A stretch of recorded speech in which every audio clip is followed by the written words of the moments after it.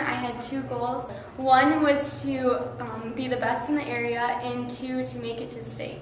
We knew that she was, a state caliber golfer, that she could get down there, and that didn't work out the way that we planned. But that doesn't take anything away from her accomplishment, Barbie's accomplishments, and her abilities that she's worked on and built from when she started golfing her freshman year. The season, at first I was disappointed because I ended up having a lot of trouble shanking the ball, but I came out to Starved Rock Family Fun, and that helped me out a lot, and we practiced a lot out here with my dad. Like just on the fairway, or in the chipping, or everything, or? Everything. I just struggled at the beginning of the year. It didn't come easy this year.